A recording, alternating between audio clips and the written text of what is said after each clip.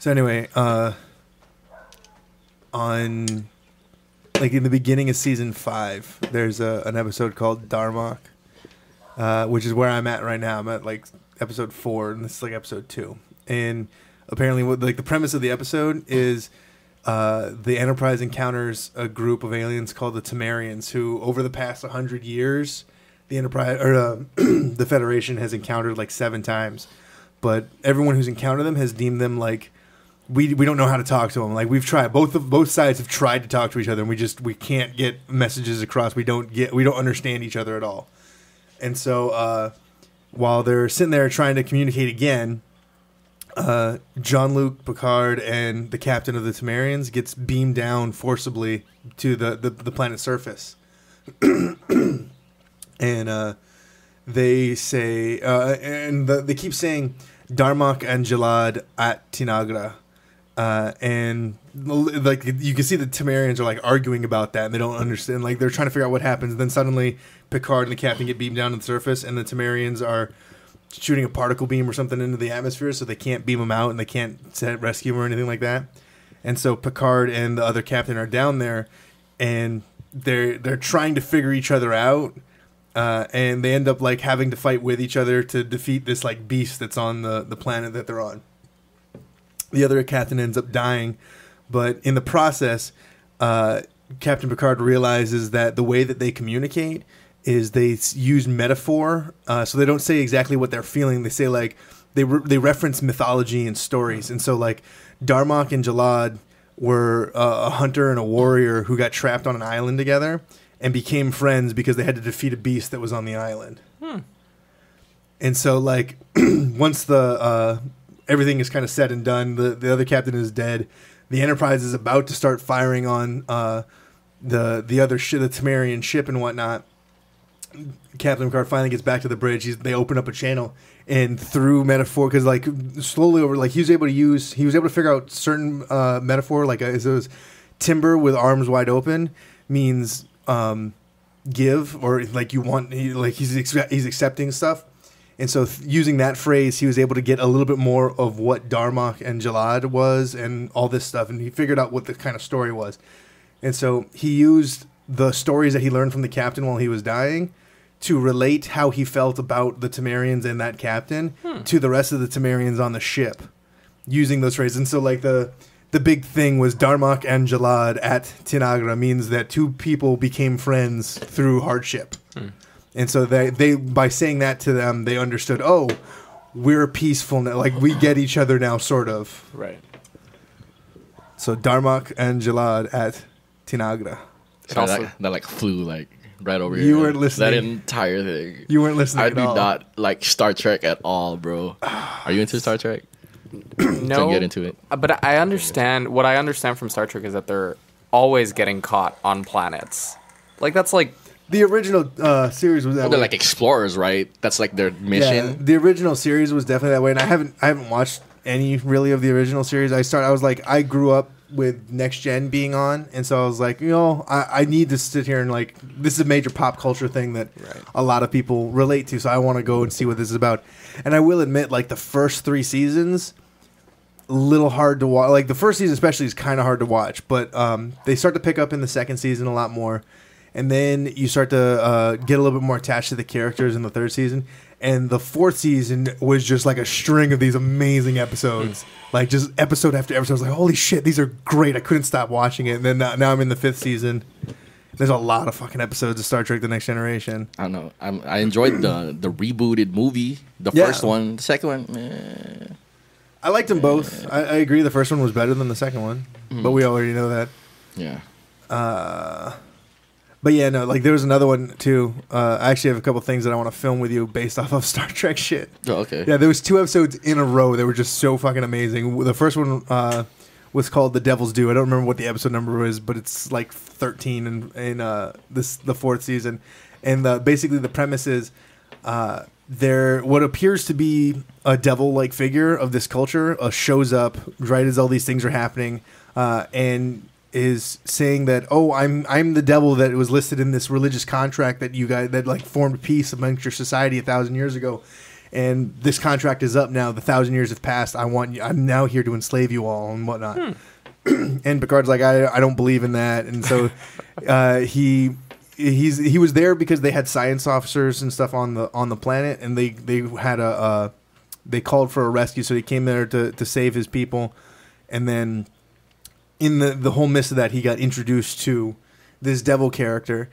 And he's like, I'm pretty sure that this devil character is a con artist, and so we just need to figure out how to prove it. And so they, through a bunch of different little things, they slowly figure out that this is the con artist. This is how they're doing it. It was kind of like a Penn and Teller thing where they're like, or James Randi, or even Houdini, where it's like, no, that's not how that works. I can do that same trick, and it's really easy. Like, if you understand what you're doing, it's really easy to fool someone. Right. And so they go through this whole trial thing, and finally at the very end, they get the evidence they need to be like, oh, no, she's a con artist. Here's how, like, I can do this shit too. And they finally start doing it. Hey, hi, hello. What are you up to? This is the Aloha Broha podcast. I am one of your hosts, John Cozy, and with me, as always, is Science Ben. What's up? Minus Sheiks. Because I forgot to tell her we were recording today. She's going to be so pissed at you. I kind of just told her that I tried to text you, but then in reality, I didn't text her. But then she's going to, hopefully she doesn't listen to this, so. Oh, man. This is between us, guys. You're going to get, like, your face ripped off, man. Well, this today, first time ever on the podcast, we got my homie Sterling Higa. What's up, man? Hello. How you doing? I'm good. I'm really glad to be here. Yeah. I've seen this place on the internet, and now I'm in it. It's like stepping into a picture. Nice. On the YouTube, but unfortunately, I didn't bring the GoPro today. I don't know, man. Not too much people watch it on the YouTube, so I figure. Yeah, that's what I was saying. Like, I figured if we do video at all, we'll just do like little highlight things. Like if something, we'll keep videoing them, but then I'll download that stuff from you, the Adobe Premiere. Yeah. And I'll start doing the editing, and then like if there's nothing exciting happens that we need to visually see, won't put up an episode, or we won't put up a video. But if something funny visually happens, then I'll chop it up and we'll throw it up in there. I can't watch a long form like medium visually when it's just like one. It's like one shot. Yeah. And it's just people hanging around talking. I don't know. Some people are visual like that, I guess. I kind of like put it up in the background of my screen, and then I watch/listen. I was gonna say, I feel like most people like put it up and then like they're doing other stuff, and then if something happens that they need to see it, they'll like back it up or just start watching and be like, oh, now I see what they're talking about. Yeah, maybe. So but it's not like we throw up graphics or anything. Yeah. I mean, we don't like show like, oh yeah, go to this website, and then we put up the link to the web. I mean, we don't do any of that stuff. Eventually, when we get more popular, we should like hire when we get a TriCaster. That'd be kind of tight. Yeah. That would be fun. Sarge, you been rapping, man? I've been rapping. Yeah, you rapping? I've got a. It's a rap song, but it's a pop song. It's a single coming out tomorrow, which is Monday, the 1st of February. Nice. And I'm in the studio right now with a good friend Chris Salvador working on it's like R&B with some rapping on it. Should be singing too. No, Chris Salvador is singing. Oh, okay. Fortunately for the world, I'm not singing. A lot of rappers be singing nowadays, man. Ever since they found out about auto-tune. Yeah, even with auto, I think. Does that really count as singing? I guess. I mean. Yeah, are they like ultra auto tuned now, or is it all like T-Pain auto tuned? They're singing, but they're singing out of tune, and the auto tune comes in to make it in tune. Right, but I'm saying, and then just crank it up so that it makes it go like, that shit. Right, but I'm saying like the point of auto tune was like so that you're not supposed to know that it's auto tuned. It was just supposed to make minor corrections. It's for minor corrections, when someone wasn't quite. But then they just like turn it up to like 11, or 12 because it sounds weird. Sounds like T-Pain. Exactly. But T-Pain can sing. Yo, he can sing. So good live. The Tiny Desk session. The Tiny Desk. It's my favorite. I go back and watch it sometimes. He just did it for an effect, I guess. I don't know. I give T-Pain a pass for that because Bartender is my favorite song of all time. Well, yeah, I mean, like he was using it as an effect, not like to cover the fact that he couldn't sing. Like he was doing something new with it, and then everyone else kind of was copying T-Pain instead of doing their own thing with auto-tune. Yeah. I think. I don't really know. I'm just kind of talking out of my ass on that. But I mean, That's what it seems like. I definitely agree, though, that there are some people singing, air quotes on that, who shouldn't be singing, and it's probably Auto-Tune's fault. So you're telling me if I got Auto-Tune, I could be a singer? Because I'm horrible at singing. I have Auto-Tune. I don't know how to use it. So if you ever wanted to do an Auto-Tune song... on our Two Fat Fucks album, we're going to do that. And we're going to make me sound amazing. Oh, yeah. Me and Ben are in a rap group. Yeah. We're called Two Fat Fucks. It's a comedy rap group. Since he's a comedian or a failed comedian or whatever. And I rap. I actually would like to see a comedy/rap album. Yeah. Like Mitch Hedberg, but with raps. Imagine if Mitch Hedberg rapped, dude. That'd be crazy. I was just listening to his album the other day, dude. 2 of his albums fucking classic, man. Just those one-liners or whatever the fuck you call them. Yeah. You know, like, that's hard to do. That type of comedy is super hard. Yeah. One-liner comedy. My middle schoolers don't like it. We were talking about jokes the other day in class, and they asked me, Mr. Sterling, tell a joke. I was like, the dog is forever in the push-up position. And they were like, what? And I was like, don't you get it? Yeah. And it took them like a minute to get there. Fantastic. And then they got there and they were like, that's not that funny, Mr. Sterling. And I was like, damn, you just don't appreciate it. Next time they do it, you should be like, there should never be a escalator out of order sign. It should only be escalator temporarily stairs. Right. Man, what's your favorite Mitch Hedberg joke? I like his receipt for a donut joke. Yeah. Yeah, I'm trying to remember exactly how it goes, but he's like, I went to the store and I bought a donut. And then the guy tried to give me a receipt for a donut. And I was like, why are you giving me a receipt for a donut? I give you money, you give me a donut. End of transaction. I can't think of a time when I'll ever have to prove that I bought a donut. Yeah. I like the banana one, man. My friend offered me a frozen banana, and I said no, but I want a regular banana later, so yes. But I think my favorite is I used to do drugs. I still do, but I used to too. Yeah, so yeah, funny, they're so dude. Great. And like you can hear them over and over again. It's still funny. Like I listened to those albums like 5 times before already. And the other day I was in my car. Like I'd gotten home and I'd left the car running and just sat in the car and listened to the albums. And I was still laughing out loud. Oh yeah, like fuck. It's one of the things about comedy is it's hard to be repeatable. Like it's hard to have those jokes that happen and you listen to them again and again. That's why so many artists, so many comedians are very coveting about like when they get filmed and when they hear their jokes. They don't just tell them to anyone. Yeah. Because you don't often hear like you do at like a band's playing or whatnot, where like if the set's going bad, then they can just go play their old stuff and everyone loves it again. Right. If someone hears a joke, usually if they hear it again, they're like, we've heard that one. They don't want to hear it again. But like Mitch Hedberg fired him off at like such a clip. There's just so many on each album. Yeah. And they're all such high quality. Yeah. That like I feel like most of them don't stick, and so you're able to listen to that album over and over and over again and still appreciate every single one. Word, man, word. It's incredible. Yeah. So back to our guest, man. Where you from, Mr. Sterling Higa? I'm from downtown Honolulu, Hawaii. Specifically the Nu'uanu Valley, the lower part, which is not the super bougie part. The super bougie. It's only like the semi bougie part. Okay. Yeah. Born and raised? Were you born and raised? Yeah, I was born and raised. I lived in Nu'uanu all my life, except my mom and I just moved earlier this year, a few months ago, to near the university, which is different. Oh, I see. It's a lot hotter, but it's still good. Hotter like muggier or? It's not more humid. It's just there's less, I think, wind most of the time. Okay. So, and it doesn't rain as often. Yeah. Mm-hmm. That's kind of like what it. Well, it's kind of like the opposite thing kind of happened to me because like I grew up mostly in Kapolei Makakilo, where it was like never raining but super windy. Then I moved here and it was like raining in Mililani and it's raining all the time and not that windy. Yeah. And so it's just like there was, especially during the summer, there's just these like waves of fucking mugginess and just so humid. And you're just like, you have to have fans on everywhere. So growing up, man, was music a big influence on you?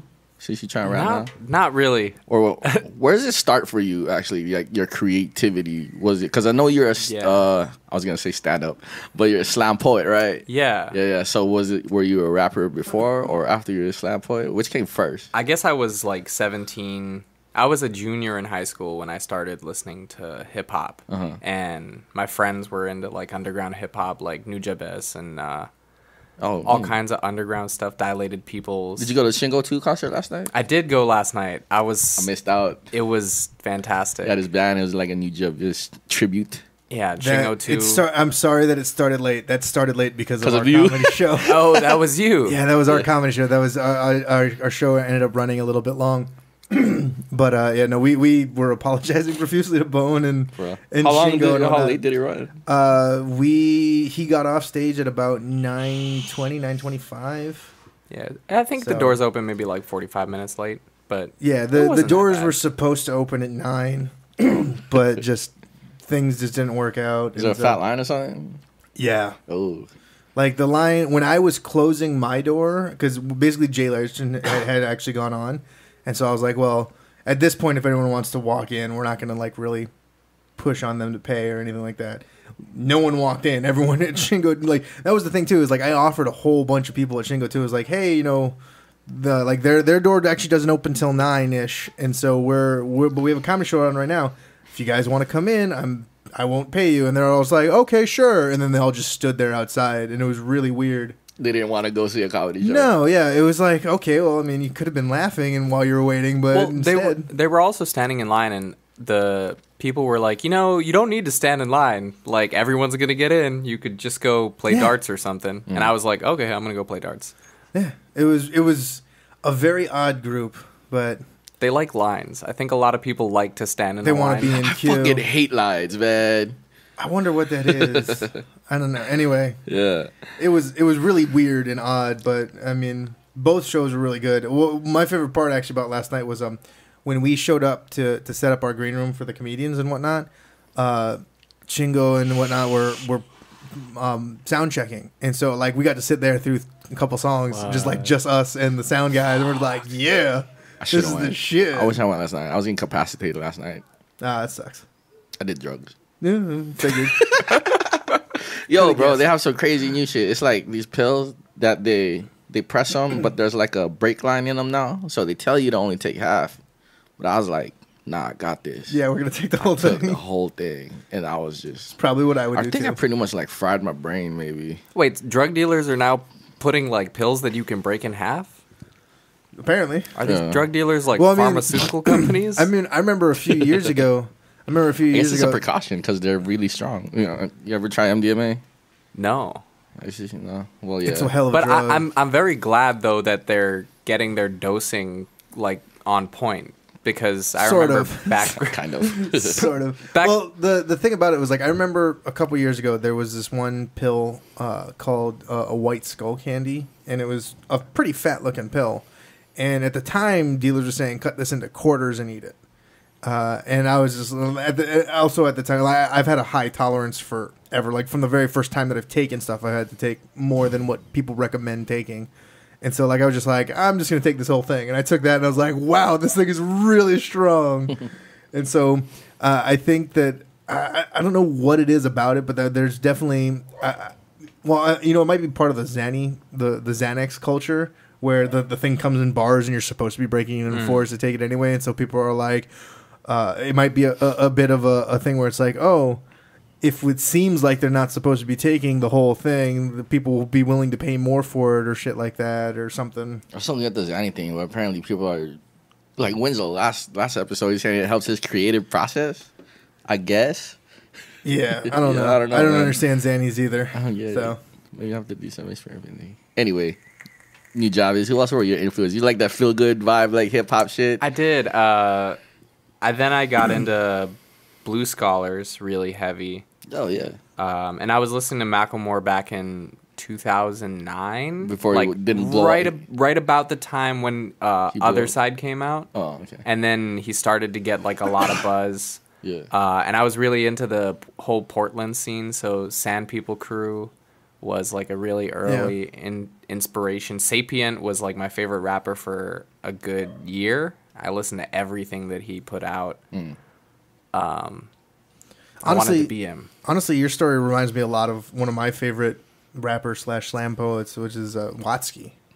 You know, it's funny. I actually know Watsky. Nice. We hung out last summer at a poetry festival, Brave New Voices, which is what he came out of. And also, I went in 2010, which is where I met him for the first time. And I was in one of his workshops, and he was talking about...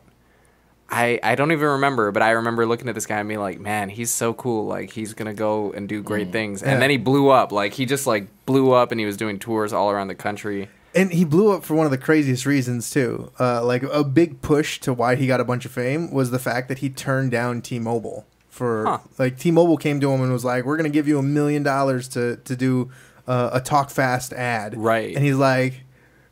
okay, no, that's not really like how I feel about this whole situation. Right. So I'm just gonna keep doing my thing, and then like that kind of got him press. And it was also he also got a big press about the Pale Kid Raps Fast video too. And so like that, like, because that's what got him the T-Mobile offer. And then the fact that he was like fuck the system and like kept doing his own thing, and putting out his own work, turning down like $1 million. Was really kind of rocketed him really fast. Just smart decision, too, because you don't want to be that T-Mobile commercial rapper guy for the rest of your career. Yeah, exactly. Especially, like, I mean, I feel like he's good enough that he could have used that money and created these incredible things with it. But at the same time, like, I completely understand the sentiment of, like, oh, I just don't want to have that over my head at all. Right. Yeah. It's interesting things. Yeah, I don't know how much I would sell out for. I'm trying to think how much money does T-Mobile have really? Fuck tons. I don't know, man. Billions.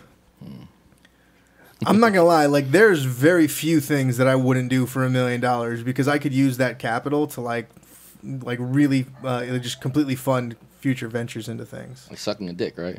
Oh fuck yeah! I'd suck a dick for $1 million. Are you kidding me? I'd suck a dick for a few $1,000s. A few thousand? Yeah. That's all it takes. Like you like you give me enough to get rid of my debt. Yeah, I'll suck a dick. I don't even give a shit. Yeah. Not even embarrassed about that at all. If I could be debt free and all I had to do was take a shot in the mouth, fuck yeah, I would. So what made you wanna like you listen to rap and then what made you wanna like do it yourself? I don't know. I always liked writing. I never really did it. I mostly read books and then when I started writing bars, I would rap for my coworker at this organic grocery store called Huckleberry Farms. Rest in peace, is now closed. Was that over here? It was in town, in the New Uanu Shopping Plaza, right next to where Hungry Lion used to be. Rest in peace. So many great places there are now gone, replaced by Walgreens. That was like my neighborhood right there. But I would be like cleaning bananas and rapping to my coworker as I stocked these organic bananas. And he was like, man, you're really good. And I was like, really? You think so? But I sucked. I was terrible. So I started recording these videos in my room. And fortunately, I don't think anyone downloaded them before I deleted them off the internet. I think I've seen a few of them. Yeah, but there are some old ones that are truly terrible, like 2010 stuff. And it's just me rapping in front of a blank wall behind me, like webcam videos. And they're bad. But the interesting thing about them was, like, I think I've recorded like 200 of these videos. Oh, wow. Yeah. But part of doing that made me really well practiced in terms of getting takes. Because I'd try to do like a 2 or 3 minute song in one take, right? Mm-hmm. Which is, I guess, not how most people approach making music at all. Mm-hmm. So I could do a 2 minute or 3 minute take comfortably with rhythm now when I'm in the studio. But it all came from just like rapping, and I didn't really know there was a local hip hop scene when I first started. Yeah. And I kind of like fell into the spoken word scene because my mom was like, "Oh, you're writing stuff. I always hear you rapping in your room." Because I would close the door and rap in my room, and I'd do my take 10 times to get it right. Mm-hmm. And she's like, "You should go to this writing workshop." And I was like, "No, Mom, I don't really want to go to this writing workshop," because she found it in the newspaper. And then I like tripped while I was skating, and I think I sprained my ankle, and I couldn't do anything. I was really hoping you were going to be like, I tripped and I fell into this writing workshop. Well, that's basically it. It really, like, so I sprained my ankle and I was like, oh man, I can't skate, I can't surf. So I didn't go to the writing workshop. And then, like, a week later, I tripped while skating again and fractured my wrist. Though at the time I didn't know it was fractured. I thought it was sprained. And I just sort of kept doing the things I was doing, but I couldn't do them. So I went to the writing workshop finally. And it was like a magical moment. The first writing workshop I went to, there were these two kids, Itai Wong and Alakai Kotries, in the workshop. And they wrote these poems in like 10 minutes and read them. And I was like, holy shit. And then it was my turn to read, and I read this terrible 16-bar verse. And they had these great elaborate poems, and I was like, wow, these kids are so cool. And I only found out like later on that they had just come back from winning their second consecutive international like youth poetry slam festival title, because Hawaii won 2 years in a row. And I had no idea at the time, but like my very first workshop was like their first workshop back from winning that's crazy. this title. And I was like, holy shit, these kids are great. They're like the best in the world. But they literally were the best in the world. Yeah, Hawaii cats have been on like international slam poetry competitions for. Yeah, it's a lot, right? It's a really interesting thing because we have like a very small poetry community. It's very tight. Like I could probably tell you the names of everyone in the community. But they show out like they've when they were going to the youth. They don't go to the youth competition anymore, but they made finals twice and won twice. They've made semifinals like every year after that. And then the adult national poetry team, we made semifinals in 2014. And then last year I was coaching the team and we went all the way to final stage and placed second in the country. So wow, there's a lot of talented poets here. Yeah, getting recognized on an international level too. Yeah, that's amazing. The only thing about it is that we don't really have touring poets come out of Hawaii because it's impossible to tour. So we can like show up to a competition like for 5 days and then like wreck shop, but no one from Hawaii really is touring off poetry because you can barely break even. You know? Yeah. If you break even, you're lucky on a poetry tour. It's very similar to why we don't have a lot of various creative acts coming to Hawaii, is because the travel to and from our position. I forgot to silence my phone. The travel coming to and from our position here in the middle of the ocean is expensive as hell, and it makes it very, very hard to try and actually make money doing it. Like you said, it's you're very lucky if you break even doing these kind of things. Right. So it's quite ridiculous. Yeah, you kind of have to be like on already, like some sort of like have some level of popularity before anybody from Hawaii could like embark on a tour. Well, because it costs them. I think that's the same. That's why there's not a lot of like touring hip hop acts. Yeah, and even that, like Hawaii. the touring hip hop acts out of Hawaii gained their notoriety because they were able to like go to the mainland and do a really cheap tour. Yeah. Like they basically like moved to the mainland for a little while and then did a little cheap tour around their local area or the states around them, and that was able to get them enough fame so that they can start doing bigger tours and whatnot. Yeah. But like it's hard to get noticed way out here in the middle of the ocean. Definitely, even with the internet. Even with the internet, because there's a lot of chaff out there that you got to wade through. Yeah. I mean, you do it long enough, you're gonna get spotted, but Right. it's that's especially out here with the costs of just living here.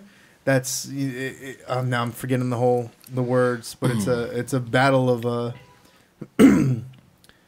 Also, the quality of the art, man. I feel like in Hawaii, there's no bar that set. Everybody just kind of like jerks each other off. Yeah. You know what I mean? It's that aloha spirit. I definitely feel that. When I first started getting into the hip hop scene here, I was very discouraged because like there were a lot of artists I saw who I was just like, you're not good. And also like there's like it's okay to not be good at something if you're not offensive, but a lot of them were just like offensive. So like they'd be like the sort of pussy money weed trope, but without any lyricism at all. Like just doing the same thing in the same repetitive ways.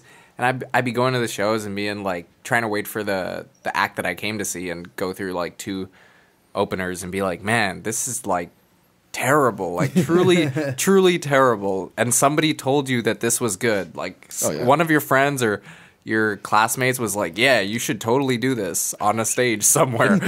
Yeah, nobody wants to tell people that they're not that good, man. I think it's because the community is so small that we see each other. Like, you know, like how you say you could probably name everybody in the poetry scene. I could probably name everybody in the hip hop scene.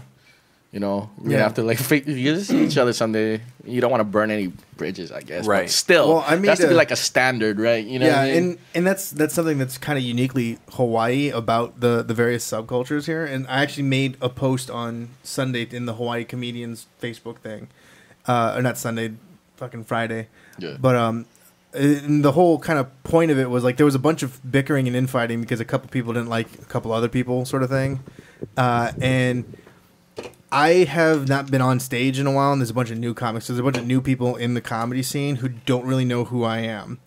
And I'm not like I'm really someone to know, but like I've been in the background of comedy scene for about 3.5 years doing the sound and audio, and I used to get up on stage. Now I'm more just like kind of work on a show here and there and stuff like that. And before that, I was doing sound and lighting for the rave scene and whatnot. And so I've been mentored by a bunch of like some really big names in the various scenes here, and I've seen each of the scenes that grow and die a couple times. It seems. Oh yeah, there's like Yeah, it like goes in a cycle for some reason. and you can see it coming, and so like I can see the comedy scene here like about to take this huge fall, and like a bunch of shows are going to disappear and all this stuff. And so I'm like, well, I just made this quick post where I'm like, oh, none of you probably like only a few of you really know who I am. And I just kind of gave a quick backstory of like where I'm coming from when I said this. But I was like, look, the biggest problem that's facing the comedy scene right now is like all this infighting and bickering. Like you don't have to like each other, but you can't let it affect business. Right. Like if a promoter doesn't like an artist, but the artist is or the comedian is worthy of being on the show, you can't just not book him because he's not because you don't like him. At the same time, if you're not getting booked, you can't just go and start a show just to fuck over this guy's show. I laugh because the poetry scene in Hawaii was very much like that for a little Really? bit. Yeah, a few years Fuck, ago. I guess every scene is. Yeah. I'm finding it to be a very Hawaii thing where it's like they'll hold a grudge and then they'll try and compete with each other when we don't have a market that's big enough to be competitive. Like we all need to work together to get to a point where we'll be competitive. Right. But like right now, if there's any competition, the scene's just gonna fall apart. Right. Which it's a really interesting thing because like very often like the quality of shows here, the production quality of shows is low, right? Very low. And so the response of people is to go and start a new venue where the production quality is even lower because they don't know how to run a show. Yeah. Most people who like start a show out of revenge like have no idea how to handle a show. Yeah. And then it just sort of drives it down because attendance at the first show lowers, and then that show has to cut back. And yeah, it's not like we have a giant pool that we can carve our little bit out of to make stuff. It's like we all need to be kind of living off the same pool here, and if we're not helping each other, we're only hurting each other. Right, and you can't screw with the audience that way too. No. Like, if the audience comes to any comedy show and it's like lame, right? Yeah, if then, they go to any show, they're gonna not go to any more shows like that if they don't, if it's not done right. So, and the comedy is a particularly weird one because one of the vital parts of comedy is the open mics, and open mics are not supposed to be good. They're supposed to be where a comedian goes and like tries out new stuff, and so it's supposed to be pretty shitty. But we don't have we have several open mics, but we don't have one in particular that's like, okay, just so you guys know, you're like the audience, you need to understand like these comedians, they're probably going to be funny, but there's probably going to be a lot that aren't funny because they're trying to find out what's funny about this idea that they have, and that's the point of the open mic.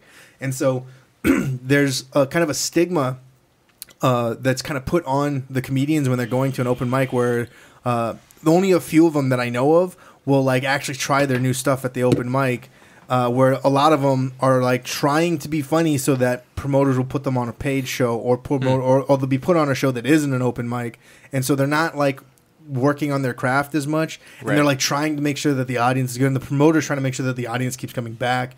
Like we need a dedicated comedy club that understand like the whoever's running it understands that how comedy works and is able to like help not just the comedians but also like influence the audience to be like, yeah, like this is, Monday through Friday we're doing these open mics, or Monday through Thursday we're doing these open mic things, but Friday through Saturday is when the real shows open, so like they need to make their money on those days, and then they just have like the mostly comedians are coming in Monday through Thursday to like work on stuff, right, just to take risks. Yeah.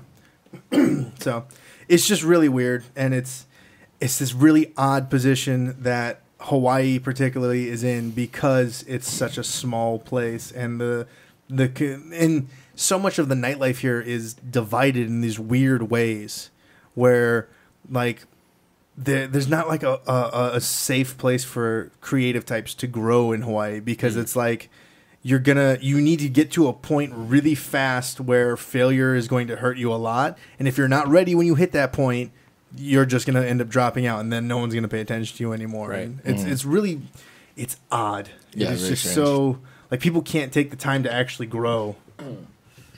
Yeah, and Fresh Cafe just closed down too. Like, how does that affect the poetry scene? Because I remember going to those things on, was it First Thursdays? They used to be like packed as shit, man. So I have not been to. They moved to Hawaiian Brian's, and I have not been to their new setup for the poetry slam there. But I did hear that the problem with Fresh Cafe, as far as I was concerned as a poet, was that first at the beginning they had that huge door, so people outside would be smoking and talking during the show, which was very distracting. And then they have like half the wall is just a bar, right? So there's people drinking, and so it was an environment where half the audience maybe wasn't paying attention at any given moment, which was a really like shitty environment for a poet, because if you wanted to win the room, you had to do something so reductive and stupid that you could get the attention of drunk people who didn't want to listen to poetry but were more focused on like hooking up for the night. It's like the same environment with comedy, because like comedy and slam poetry are very much arts where the audience needs to be paying attention but not necessarily participating. Right. And so and that's another thing that I've noticed Hawaii audiences are very particular with, is like if they're not really participating, for the most part, they're not going to be paying attention either. Yeah.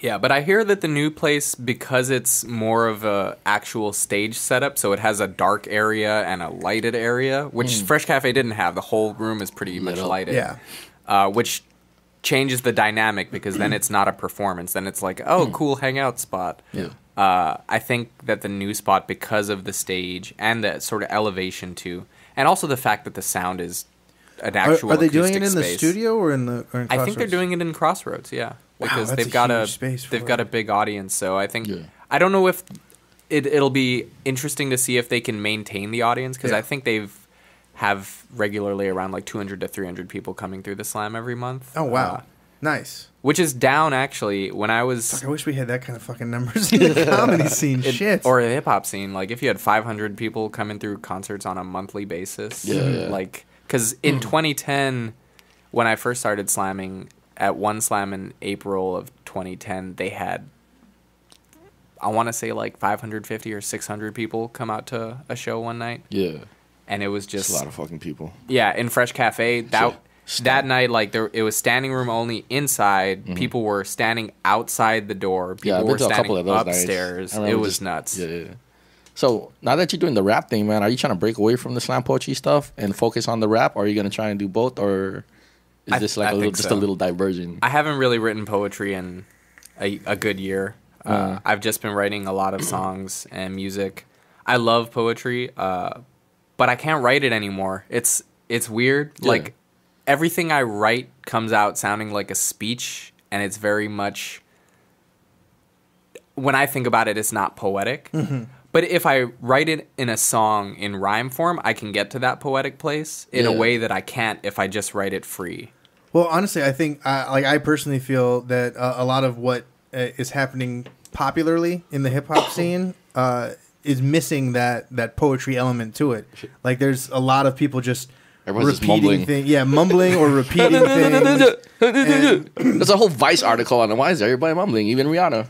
Yeah, and that's kind of like that's the thing is like everyone's just kind of copying these things that are like semi-popular through the drug like that's kind of what happened with trap and You think it's and 'cause dubstep and whatnot. It's just a bunch of these drugged out rappers that just started deciding to rap, and that's why they're mumbling. Maybe they're like socially retarded or something. I have no idea what it is, but it feels like Speech one impediments. of a big thing that's missing from mainstream hip hop is like lyricism. And I think that like the at least the hip hop artists that I really enjoy are these like lyrical geniuses. Right.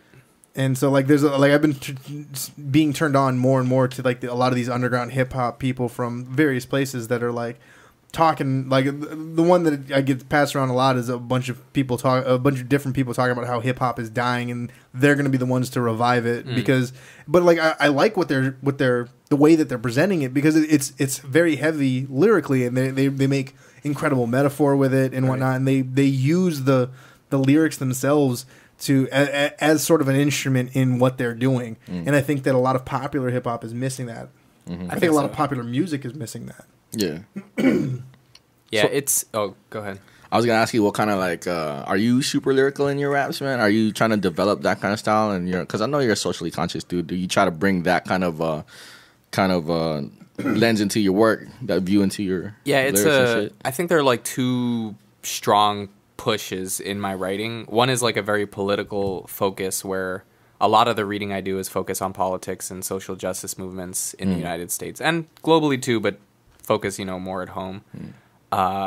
And my writing for school is very much, I'm a PhD student at the University of Hawaii studying education. So a lot of my writing there is focused on how do we improve education. And obviously, like, you can't just take a essay for graduate studies and turn it into a rap.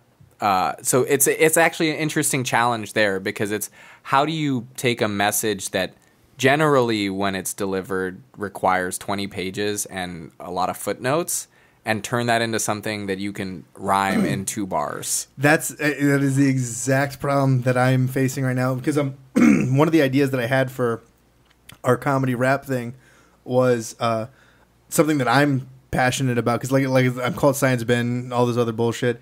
But I wanted to do a rap song where it was me and Cozy going back and forth, and I'm essentially explaining Was it a logical fallacy? logical fallacies. Oh, that'd be great. Like, And so, like- all of them? Yeah, Yeah. Well, we decided that like if we went with we all picked, of like, them, it would 12, be right? like, I think we picked 12 because like all of them is a lot. Yeah. Especially for like a 3-minute song. So like the idea was he was gonna like come at me with a logical fallacy, and I was gonna explain why that's bad, and we were just gonna kind of debate back and forth, and I was just gonna point out all the logical fallacies, and then it was supposed to sum up about why logical fallacies are harmful to intellectual thought. I really want your album to come out. I'm like really excited about this. Yeah, it's gonna be fun.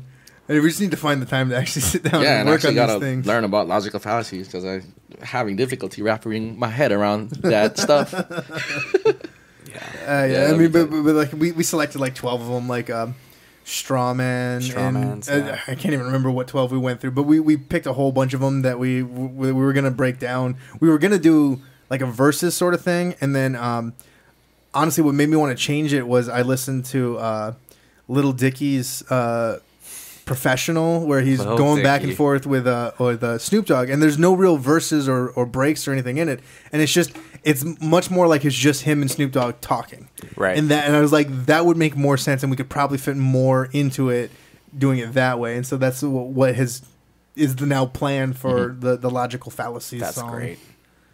Yeah, man. I think the atmosphere in hip hop right now, nobody's really talking about the social issues that are happening right now, and I feel like there's so much for people to be like pissed off and angry and get creative about, but I feel like nobody really is really touching on that. I don't know, maybe like who. I think I'm really excited about Mick Jenkins right now out of Chicago. He's the thing about him is that he writes things with political content without making it preachy, which is the biggest challenge I have. Because like I could write about politics, but it's gonna be preachy. Like, how do I make a song that is catchy, but also might convince you to think differently about something, Yeah. or to care about something that you don't care about already.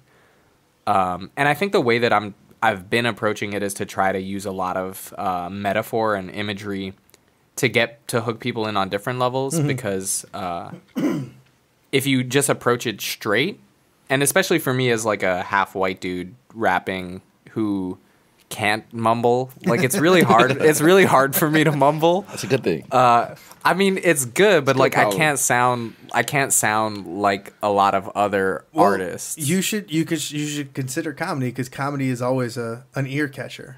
That's what I have thought about stand-up comedy for a while, because especially when I stopped being able to write for Slam, I was like, I could probably make this funny.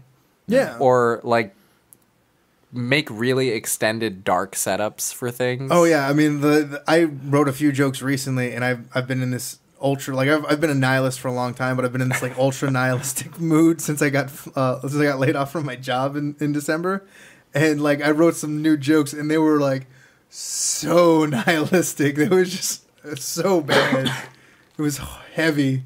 Anyway, but I mean, it like I feel like comedy is a good way to catch that attention, and if you can, and the thing too is like if you're doing like a rap or anything like that, you just need a little bit of it, just something that's like just like a one lyric here that like the rest of the song isn't comedic in any way, but like you have this one lyric and that people go like, oh damn, that was fucking clever, right? That's the biggest turn on for most people with comedy is like, wow, I would have never thought of that, and like that's really clever. It's less of the ha ha ha ha ha, that's funny, more of like, oh, that's fucking genius and clever.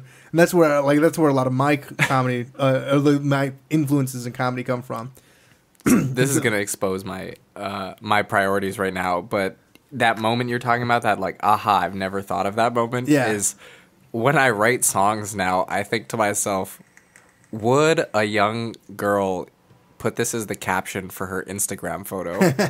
Oh, like them Drake quotes? Yeah. Every time Drake drop Well, a song, you see Drake quotes everywhere. That's honestly like what I think about, because I'm like, generally they pick like this quote that like sounds profound and is like, you know, and they put it on their photo of like an acai bowl or the beach or like a scenic place at the end of a hike. But I honestly think about it that way, because it's like, if you can write something that sticks with somebody enough that they would put it out there and attach it to themselves, right? Because when you put a caption on a photo, if it's of yourself too, especially, like it's literally you like putting those words on you and putting it out there. Yeah. And I want to be able to write songs and maybe jokes that people are willing to like, yes, this is the line that got me, and I'm willing to show the world that this line got me. I just realized that Instagram captions have turned into the quotes in yearbooks, or like that's what yearbook quotes have turned into, is Instagram captions now. Like Tumblr posts. Yeah, that too. There's a lot of those on there, and a lot of porn. So much porn on Tumblr. Oh my god! They're like at least probably 65% of that website is fucking porn. Yeah. And weird porn too. That's where like people go put like the really strange, the out there porn. Mm-hmm. Yeah. And that's why search engines and hashtags are so dangerous. Because like before, these people were like somewhat isolated from each other, but now they can all find each other. And it normally, like, there's only one dude within a 50-mile radius who's into like, I don't know, upside down clown porn. Upside down clown. Well done. Well done. You know? But now that person can literally connect with the other 10 people on the planet who are into that, and they can have a... It's as if they're right next door. And then they can, together, they can figure out ways to get more people interested in upside down clown porn. Exactly. Consolidation of power. See, if Hawaii hip-hop could do that, we'd be onto something. Oh, yeah. If we used hashtags to... Ah, man. Craziness. Hawaii hip-hop. So let's talk about your influences, man. Who do you listen to? Or no, scratch that question. How do you find inspiration for when you write lyrics? Ooh, this last song I wrote, the single that's coming out, is called "Go Crazy," and I wrote this. So I went to last year. I was away studying at the Harvard Graduate School of Education for 9 months, and so I was living in Cambridge, Massachusetts, right off of Harvard campus. Oh. And that was like a trip I had never lived off island before. I traveled quite a bit, but I never lived.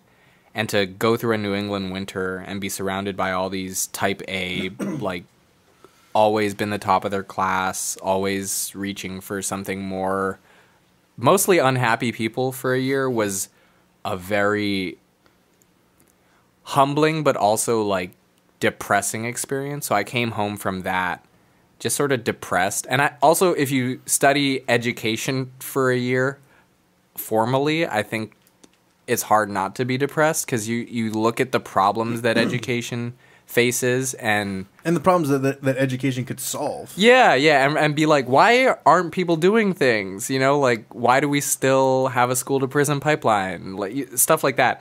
And to study that for a year and then to be like, well, shit, what do I do? And then to come home that whole summer, this last summer, I was very depressed. I couldn't find a job during the summer too, so I was unemployed. I had just studied for a year and learned all this shit. I was like, I don't know what to do with this. I just feel bad.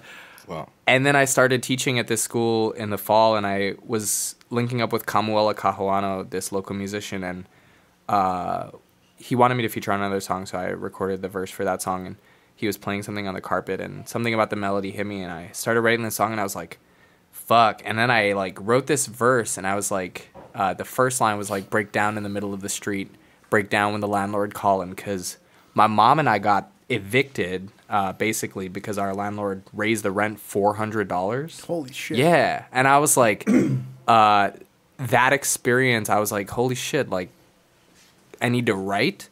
And I'd done so much in academia. One of the things is, like, you never write about yourself, which is weird, you know? And so, like, I hadn't written anything about my experience. And so, like, that was connecting with my own shit. And now what I'm on right now is really, there's a lot of me that I haven't written about in songs or poems in a while. I wrote about it in poems, and then I'd be like crying on stage and shit. And I think that's where I'm finding the most inspiration, is actually having to deal with my own shit.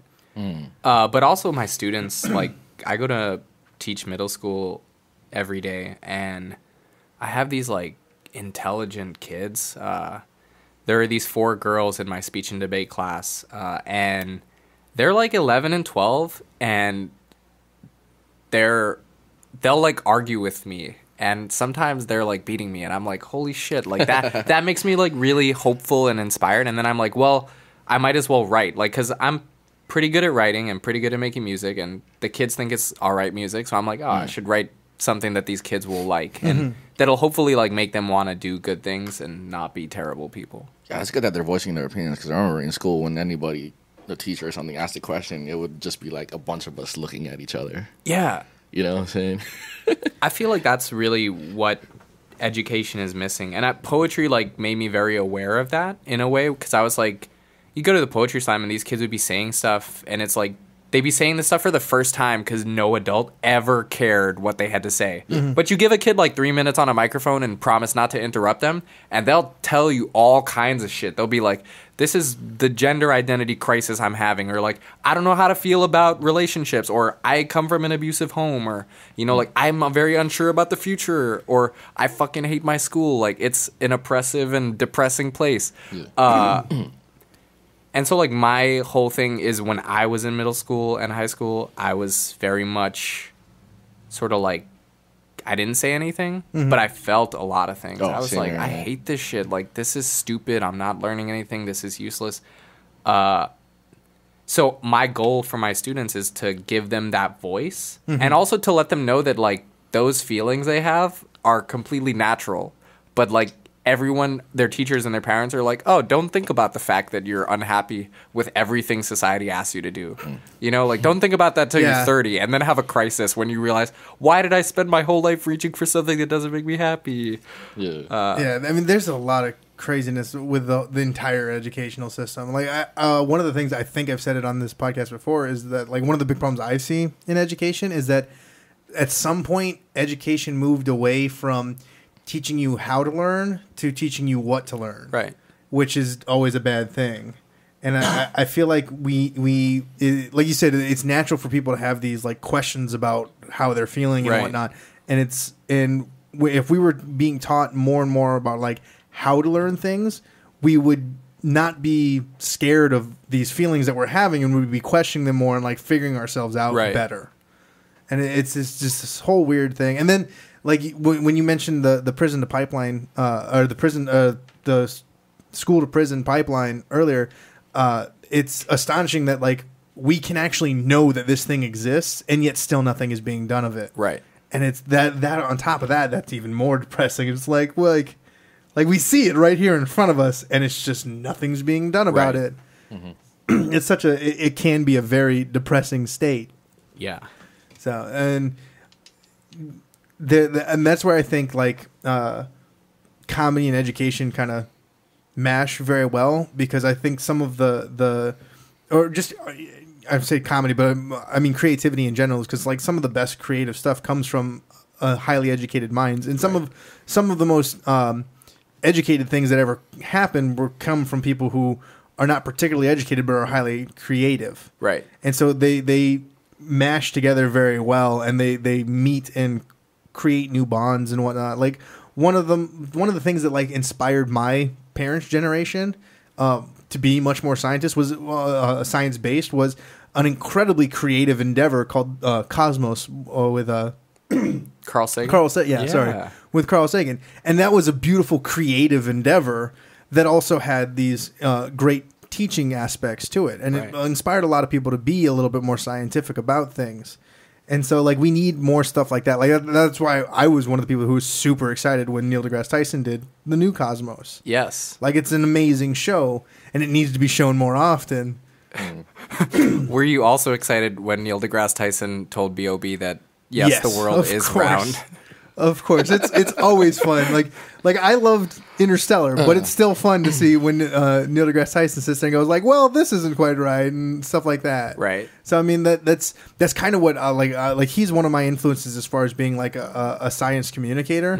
Is just the idea of, it's like, well, there's a lot of misinformation out there that we just kind of accept because it's everywhere and everyone's talking about this. Like most people still probably think that if you got ejected into space, you just die instantly and everything's bad. It's like, no, if you hold your breath for, however long you can hold your breath for, you can be out in the vacuum of space. It'll be really fucking cold, and you'll probably die of the cold before you die of anything to deal with, like, loss of breath, or there's not going to be this rapid explosion and whatnot. Right. It's not like all the air is trying to escape from your body. It's good to know. Yeah, like if you get randomly ejected out into space, you don't have a helmet on. You got like 30 seconds to like hold my breath. Yeah, fix yourself up. Yeah, I mean, like realistically, to be completely honest, if you get ejected out into space, you're not gonna get saved. You're done. So you might as well just like breathe out and die. But at the same time, like that's so nihilistic. I just went really dark. I feel like B.O.B. was doing some publicity stuff, man, because he's got a project about to drop, so he just said some ridiculous shit, and the hell of people. I wouldn't be surprised, but I just can't. And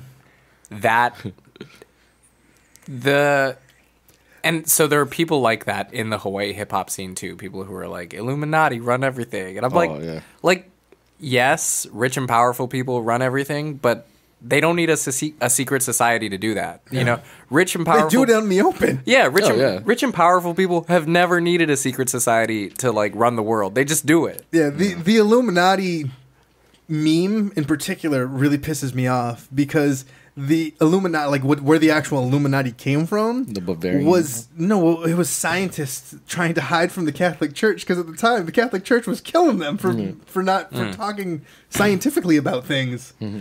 And so it was literally a group of scientists and high-minded thinkers sitting there going like, well, the Catholic Church obviously isn't right, but we can't say that in public, and we need to be able to meet new people. It was kind of like doing a hashtag thing where it's like, we need to get more people. So they would put these codes out there, and if anyone could figure out the code, they could be led to where the Illuminati meet and whatnot. And then like, oh, you must be smart enough to like actually be a part of these things. That's the original hashtag. Yeah, Illuminati was the Illuminati. Damn. Yeah, whoa, like a private Facebook group. Yeah, and like for me, the Illuminati has always been this like positive force of scientific reasoning, and then somewhere along the way, it turned into lizard people.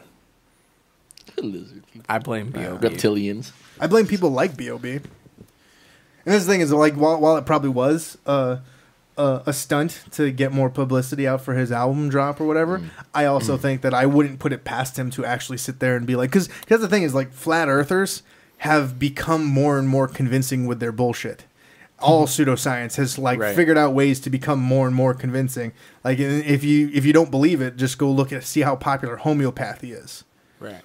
Well, I mean, yeah, if you make because now they can make like YouTube videos with dramatic music, like Inception music in the background, and show all these pictures, and you're like, whoa. They've figured out ways to say things that sound intelligent but aren't. Right. Like one of the best examples of how permeated our culture is with pseudoscience is the fact that there are healthcare providers that will cover acupuncture. Acupuncture has been shown repeatedly to have absolutely no medical benefit whatsoever, but you can get your health provider to pay for it. Same thing with chiropractors.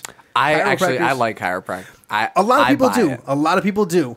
But the thing is, it doesn't help in any way. It's like a massage. Chiropractic is just like a massage where it feels great, but there's no real health benefits. I definitely don't think like the super health benefits are crazy. I think like it's more of the massage benefit for me, where I'm like, I feel better when my back is cracked, and like I'll feel like weird if it's not. Yeah, and like I said, that's fine. But thinking that you have a medical issue that can be corrected by someone releasing CO2 from your joints is not scientific in any way. Cure my cancer. Exactly, yeah. But there's people out there who say like, oh, you have this particular back issue, which happens, if you actually look into it, it happens to be a muscular issue. But if you go and crack your back, it'll be better. And it's like, yeah, it feels better for a limited amount of time. And then it just becomes revolving door business for chiropractors. Right.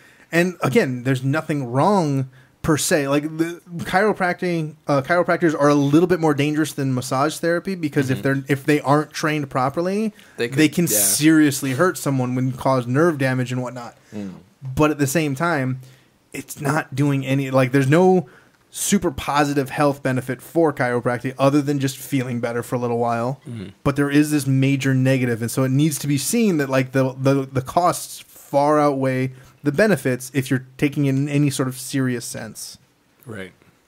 Anyway, that's why they call me Science Ben. Science Ben. Science Ben. Breaking it down for the people. Fun thing about chiropractors, man. I got into an accident, like in high school, car accident, and I had this like settlement case, but in order to get the money, I had to go to a chiropractor for a year.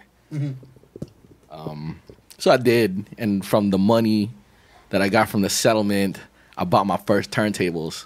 So shouts out to chiropractors. Yo. For letting me get my turntables. I just like my chiropractor. He's a very large Samoan man. Oh, wow. And like very often, like I'm lying on the table and I'm like literally like this dude could kill me right now. Like because he's got my head in his hands and he's turning my neck sideways, right? Yeah. And I'm like the experience of that is very freeing, yeah, where you really have to trust this person to like not kill you because too far and I'm dead.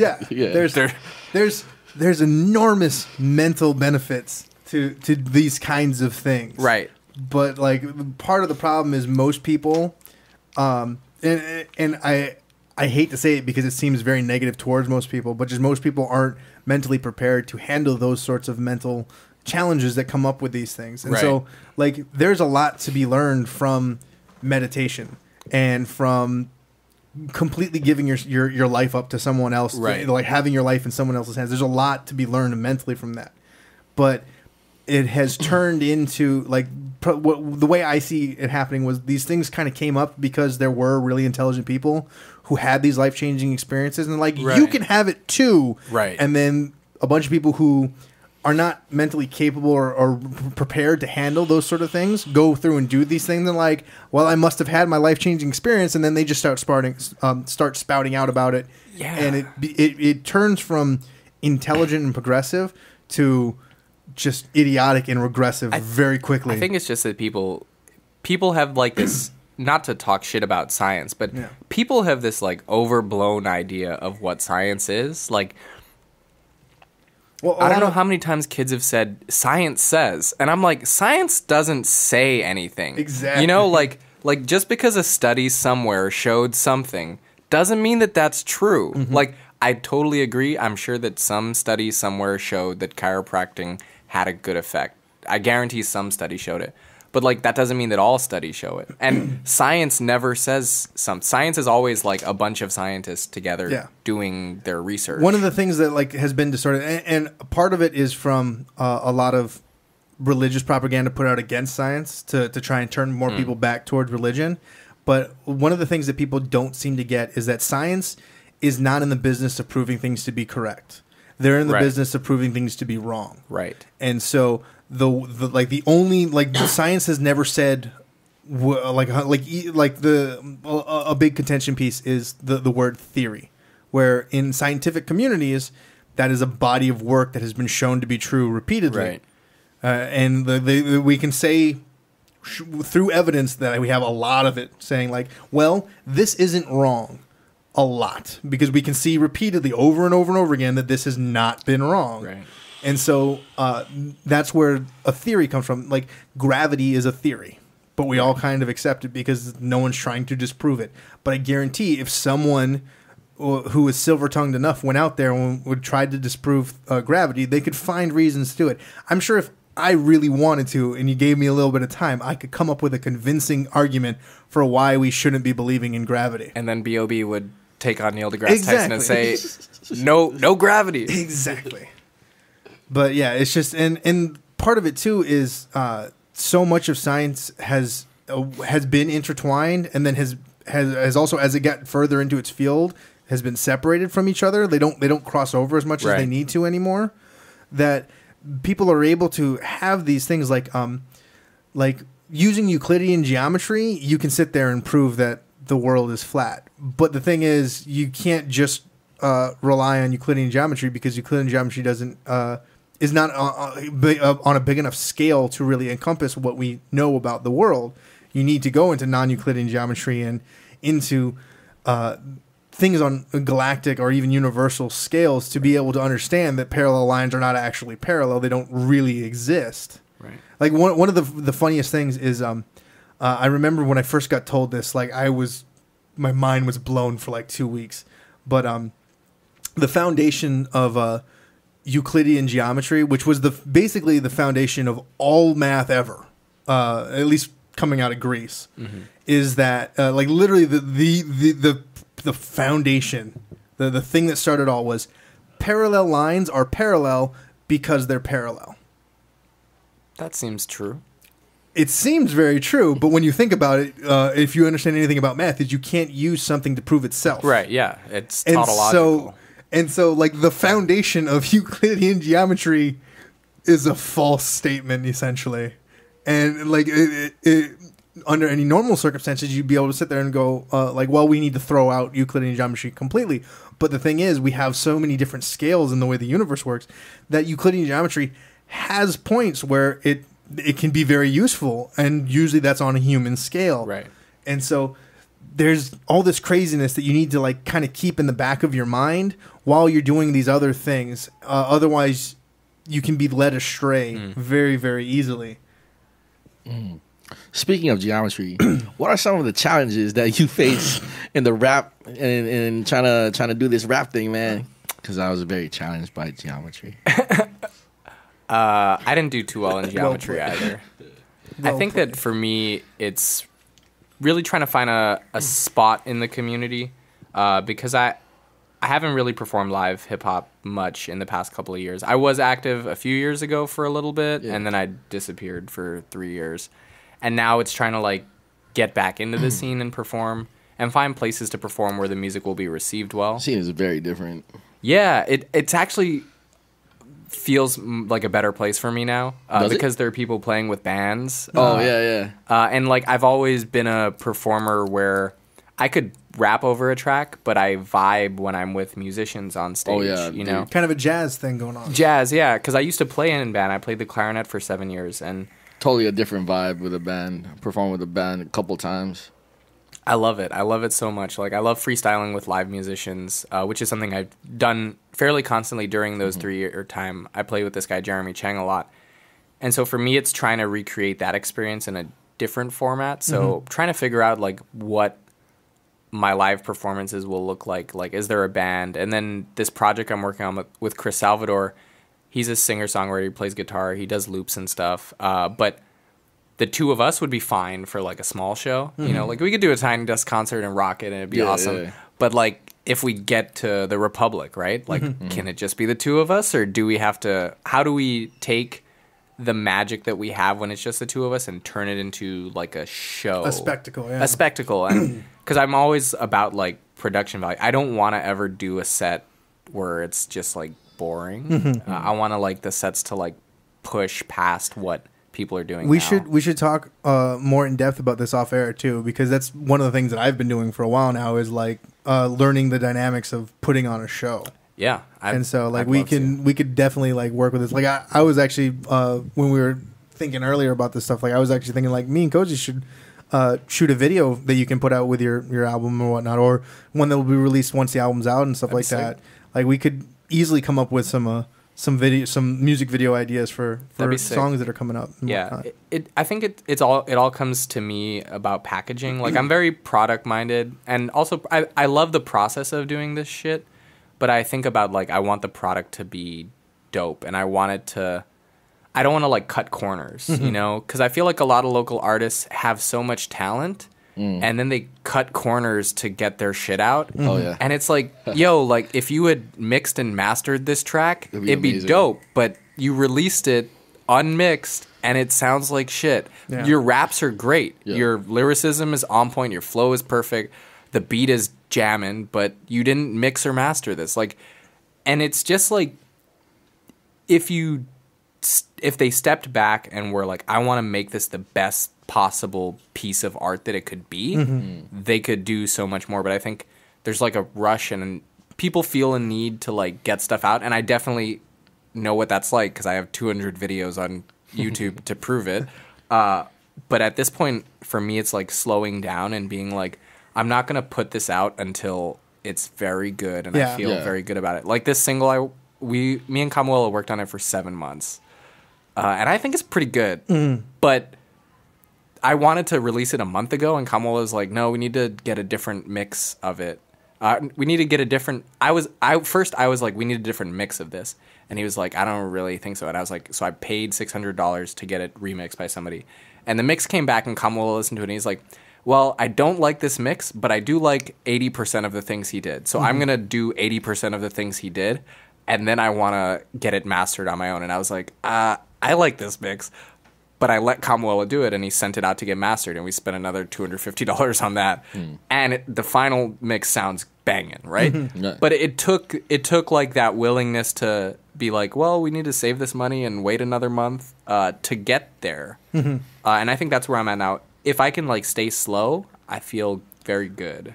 I feel like a big part of that too is that sort of some of that lack of education that is prevalent in so much of society too, where like people don't understand the idea of what makes something of quality, because I was having this argument with a good friend of mine not that long ago, where my point, and I've made this point on the podcast ago, is that there's a difference between liking a movie and a movie being good.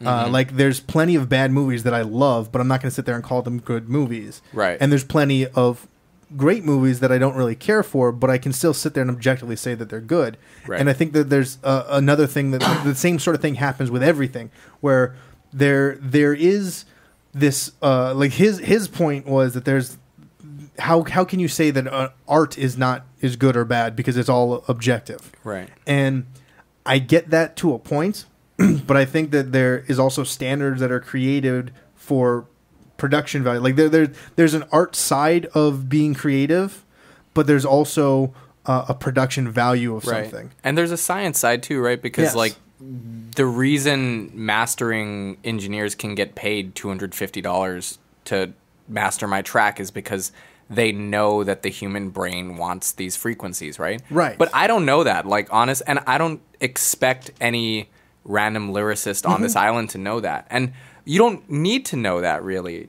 It's for nice the most part, for the most part, right? But you have to know that exists. Yeah, you have to know that there's more to it than just random. Like there are some people there are some artists, I should say, who by random chance are lucky enough and talented enough to achieve these goals without knowing that they're doing those things. Right. But there is a science behind it. Like I was really big in photography for a very long time, and like we can sit there and we can objectively say that a photograph that is taken with the rule of thirds versus one that's taken without the rule of thirds is more aesthetically pleasing, and more people will like this photograph because of these particular things. It's the patterns that our brain receives in, and so like again, it helps to know these things, but you don't have to. Like some people get lucky and they just happen to do these things naturally, but to have something of quality and worth something. You're either going to be really lucky, and most people are not able to do that. Mm-hmm. Like the majority of people are not going to just randomly happen to like shit out this piece of amazing gold. But there's nothing. The thing that bothers me the most is I'm not bothered at all if people want to like go for a Remy Boys sound and like or if people just want to like have fun, right, and fuck around and make music that's just fun and like not. But what gets me is when people make shitty music and then go, why doesn't anybody like my music? That's the point where it gets me, where I'm like, if you don't put in that extra effort to make it dope and then you're like, why isn't anybody backing up my shit? Or like those are the people in the Hawaii hip hop scene where I'm like the most like, don't come up with this attitude of like, why isn't anybody putting me on? Like if you didn't mix and master your shit. Yeah, if you didn't put in the work. Like you have to earn that respect almost, which my whole thing is like, my whole goal with music is very early on, I think I was seeing like the Deadbeats perform at Jazz Minds like 5 years ago, and I was like, I don't need to be like on the radio, but it'd be dope if one day these musicians on stage respected my art. Like that, and I was like, that's all I need to do, because I like what they're doing, and if they see my art or hear it and are like, that's dope, he's good, then I'm good. And like I got to have Matty Wong and Ethan Capone on this track, and that was like a big moment for me, because I was like, like you were like some of the first Matty Wong, that's the sax guy, right? The sax guy, Matty, and Ethan Capone on the keyboard, man. Like those were like some of the first musicians where I like saw them and I was just like, holy shit, I didn't, because I was like 18, 19, and this was the first time I was really seeing live music in Hawaii like that. And I was just like, I didn't know this existed my whole life. And that was like the first image I had. So that was a ramble, but that's why I'm doing this. It's okay, I ramble all the fucking time. I'm doing this so that those people, are like Ill Hill Society or Prolific Unknowns, like when Big Mox tells me like your shit's good, I'm like, yo, yes, I did it. I did it. The first rap song I ever made, I sent it right away to Mox, and I was just like waiting for his response, and he was like, yo, it's good. He didn't say much. It was just like one line, but in my head, like, Mox is like a legend to me. He's like an OG. Right. So like his opinion like weighed a lot to me. You know what I'm saying? And then after that was before even Ill Hill started, man. I was just fucking around. Just to fuck around and rap. And after that, I was just like, okay, I'm gonna do this. Yeah, I mean, like, there are so many artists. I think that's the other thing is like I try to pick like the best people to who's. I'm not trying to get like everyone's respect, because I think that's a losing game. Yes. Or I don't even need everybody to like me, but if 5 really dope people like me, then I'm good. Like that's all I really need. Yeah, and I think that's something that's kind of lacking too is that that want to impress not just the audience, but impress the people that inspired you. Right. Like I think that there's a small group of people in every community that do go for that. That they go for that much more than they go for getting the audience. Like getting the audience is a great benefit, but it's always like they're going to criticize their own work until even after someone else who they respect tells them that it's good. They're still going to keep criticizing the work, but that's what they look more for than that. Respect of the audience, right? Which, but there's a larger part of every community that is much more about like because I think that larger part of each community came from being an audience member to doing these things. They're always like, well, I liked it when the artist recognized me, and then they just go solely for that instead of for the quality that of the people that they were Right. being inspired by. Yeah. Yep. Cool. How are we on time? We're about an hour right now. We can Okay. keep going if we want. Hour 20. Yeah, we can keep going. You want to keep? Yeah, unless you got to go somewhere. No, I'm good. Yeah. I'm good. So can we look forward to like a project? Are you putting together a project, or are you just gonna be dropping like little singles? Yeah, here and there? so this single is dropping, and it's the first single that I've ever released with like original production. I did a mixtape last year while I was at Harvard. It's called Grad Life, and it's just me rapping over some beats. Yeah, It's just there's like one hook on that whole thing. It's just straight raps, and I needed to get it out. Then I've got this 4-track EP with Chris Salvador. And I've started writing on what I think is either going to be an EP or is going to morph into my full-length release. I'm not sure what I want to do first. I'm hoping to have Imua Garza produce it. That's who me and Chris have been working with out at Zio Music. OPE Picker? Yeah, OPE Yeah. Pickers. Yeah, he was he produced their music, and he was like lead in that band. Nice. And now he just does a lot of production work, and he's fantastic, talented musician. And just been working with him. And I want him to produce my solo album because I want it to be... He comes from a very different place because he's not a hip-hop artist primarily, but he listens to all kinds of music, like gospel music, and he produces all kinds of music, like from screamo to acoustic stuff to gospel to Hawaiian music. And so... That's always fun, is like hearing an artist like stretch out into other things that they don't normally do. Yeah, and like for me, I want to collaborate with people like that because I am very much hip hop centered, and so like I don't really have a big gospel background at all. So if somebody in the studio, Emo, is like throwing gospel sounds on, or he's like, "No, we should put in like a organ like this," I'm like, yeah, I would have never thought. I would have never got there. Yeah, that always creates such cool like fusions of things when someone who is not a part of scene is working with someone who's another scene, because they take these different influences into these things, Right. and so they come up with something that's completely new most of the time, and it's just like, wow, that mixes so well together. Yeah. So I've got the writing. I've been writing a lot, and I'm at the point now where I'm really thinking through instrumentation. So I have the first song of whatever that EP or album is mapped out in my head. So I have the verses and I have the instrumentation that I want. And then after I'm done with this project with Chris, I'll go in with Imua and try to track out that first song and then see where it evolves from there. Like have him play beats for me, or like ask him, I want this sound, or write and then just give it to him, because I have the material. Like I've written I didn't realize like how much I'd written, and then I was like looking, I've written like thousands of verses, like, because I would just sit and write a verse and spit it, and now it's like a muscle where I've practiced it a lot, and if I want to write, I can write.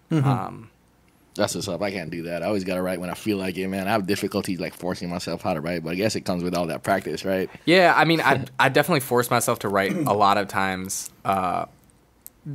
Nowadays, like I generally won't write until I'm like ready to, but when I want to write, like writer's block doesn't really get me down. Because in poetry, one of the first things with the writing workshops, like one of my early mentors was this poet named Darren Canberra.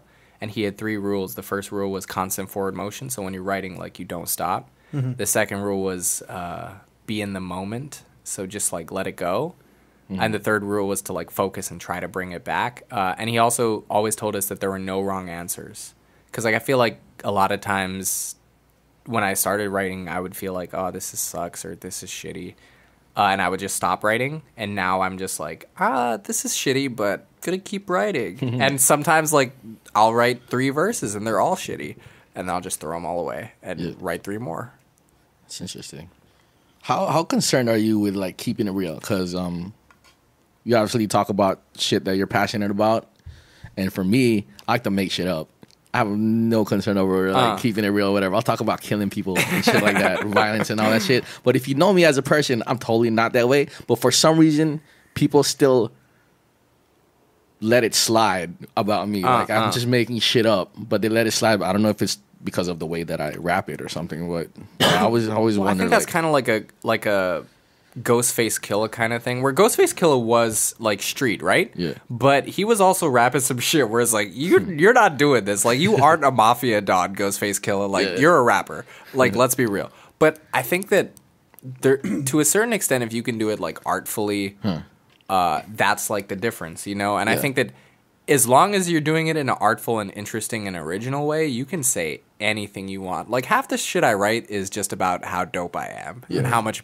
Like, because I feel like half the shit of hip hop is how much better I am than you, which is a weird genre, right? It's like one of the only genres where you will go to a concert and pay for somebody to rap at you for an hour about how much better their life is than yours, right? Like, G-Eazy is coming to town next month, and I listened to his latest album, and his whole album is like this sad song about, this fame is so terrible. Like it's just so terrible that everywhere I go, women throw themselves at me, and the money doesn't seem to fill the hole in my heart. And I'm like, baby. Yeah, but also like it's this like humble, not even humble brag. It's just the whole thing is a brag about my life's fucking great and your life isn't, but I'm dissatisfied with my life. And I'm like, I couldn't make that music, to be honest. Like I couldn't. So the one thing that I really can't do is to say that my life is shit when it isn't. I don't think I could like fake that. I feel like that would be an interesting like writing exercise to see if you can like sit there and force yourself. Yeah, to be like, I'm struggling. Because honestly, and I think that that's, for me, keeping it real is being like, you know, like I was never poor. Like I was never rich, but I was never like poor. Yeah. And that's something that I can't write about. And like never broke the bottom of middle class, right? You know, and like in terms of like crime, like I've done some illegal drugs, but I'm not like a crazy druggie, so I can't write about that because it would just be a little bit dishonest for me to say that. And like even in terms of violent shit, like I'll talk about chopping people in half with a katana if I can find a rhyme for katana. But everybody knows that I don't have a katana.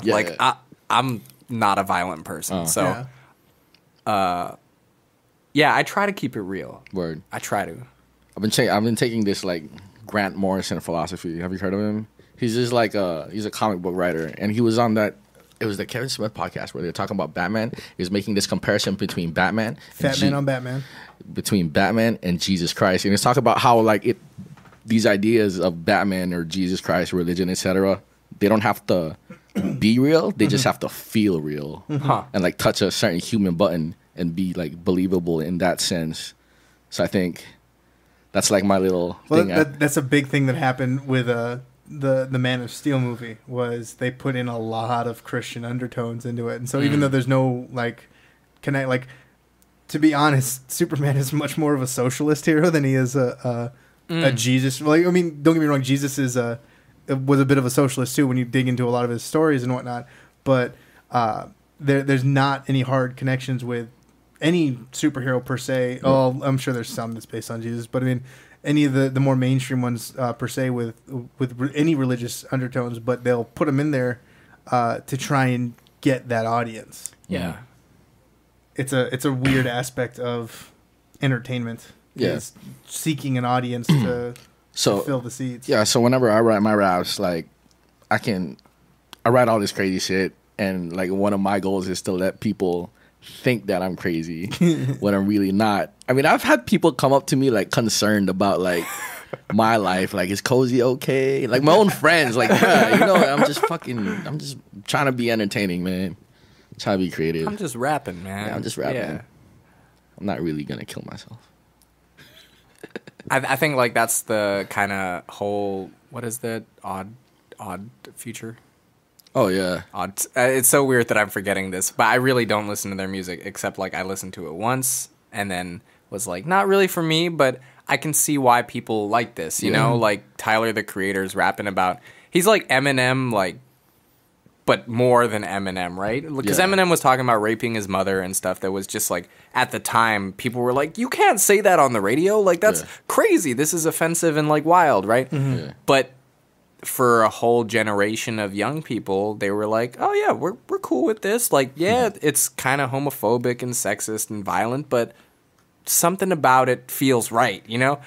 And I think there is something about that like touches through to people, and I think it is because like we live in this kind of violent dystopian world, you know? I think I like we do, but we don't at the same time. Like we hear about this violent dystopian world all around us, but we don't see it, and so it appeals to the what I think is happening is like it appeals to this this want to hear stories. Like every kind of human grows up hearing stories about it. It's a huge way in which we used to learn how the world worked was through hearing the stories of other stuff and a lot of metaphor and whatnot. And that's why metaphor is such a powerful force. And I think that because there's a narrative going on, particularly in news and media, where it's like, you need to be afraid of the world, even though all around us, what we're seeing and what we're living in, we really have no real reason to be afraid. It appeals to this storyteller, or this yearn for a storyteller, where we're like, we're hearing these things, and it's causing these emotional effects into us, even though our environment isn't giving these emotional effects. Right. I think that there is, I feel like there's like the invisible violence, and then those songs and stories kind of make it real, where it's something you can latch onto, or like even the conspiracy theories we were talking about earlier, you know, like the people who believe in the Illuminati, like they're reaching for some explanation for like the way that they feel, you know, and nobody's giving it to them straight, so they'll take anything. They'll be like, I'll buy that, like Tyler the Creator, whatever, like, yes, good. But I think that, and, you know, part of it is, like, the decline of religion. You know, like, we used to reach for the explanations and the stories and the meanings in different places. Yeah, because we don't. For the longest time, religion was the only explanation for things. Yeah, you had a complete story. Yeah, and it's very hard for a lot of people to get past that point where they go, oh, there probably isn't actual meaning to any of this except for the meaning that we give. Like, that's a hard thing for a lot of people to accept, is that there isn't a purpose to life, and that there isn't any grand thing that's going to happen, make your life better, and all this other stuff. And so, like, people they'll let go of reason to just to have that comfort that comes with those kind of things. And there's good and bad that comes with that. Like, I'm not saying it's a completely horrible thing. Like, there's a lot of good that can come from that. Like, it can cause you to live a very healthy and productive life. Right. But at the same time, there's extremes to each side. You know, you get down like, if you get heavy into nihilism, like far more than you should, then it's like, well, you're completely ineffective and unable to do anything, because you're like, well, there's no point in doing anything, so I'm just not going to do anything. But at the same time, if you're like, then you have the opposite end of that, where it's like, Jesus, take the wheel, and it's like, I'm not going to do anything because Jesus is going to take care of everything. Jesus and so, got me. Yeah, there's always this healthy center that should be found in most things, but there's always going to be people that are trying to drag you one way or the other. Right. And that's where it gets scary. Very. Are you a religious person? I'm a spiritual person, but not a religious person. I always hear that. I'm not right? religious, but I say that too. Yeah. Like, I'm not religious, but I consider myself spiritual. Yeah. I still don't understand what spirituality is, really, but I just say it because I feel it like it. Oh, you're not religious? Yeah. Oh, but he's spiritual, so it's okay. One of my favorite jokes, and I believe it's actually a Daniel Tosh joke, where he goes, my favorite thing whenever a girl tells me, oh, I'm not religious, but I'm spiritual, is that I like to tell her, oh, I'm not honest, but I find you interesting. I think I am becoming more religious, if that makes sense, like with each passing day. Because there is that kind of, like, you know, in the absence of a story, it makes you in a very responsible place, because it's like, well, I'm the only one who gets to determine if my life has meaning, right? Yeah. And I think that has actually... There was a period where I was like, this is great, you know, like, I like just me making the meaning for all of my life. But recently I've been like, you know, I could see myself going to a church and listening to this story about the world. I don't need to buy everything uncritically, but I do think that the stories that communities share, it'd be nice to share more stories with like many people. Yeah. You know what I mean? And that was actually something that I've been learning a little bit more about recently. Is like part of the reason that particularly like the Jewish community was so strong is because of the community, less the religious side of it. Right. And so it was much more about that communal being together and all sharing these things, whether they're ideas or like traditions and Exactly. whatnot. And that's not necessarily a bad thing. And again, like the reason, like I'm a borderline anti-religious person, anti-theist, if you will.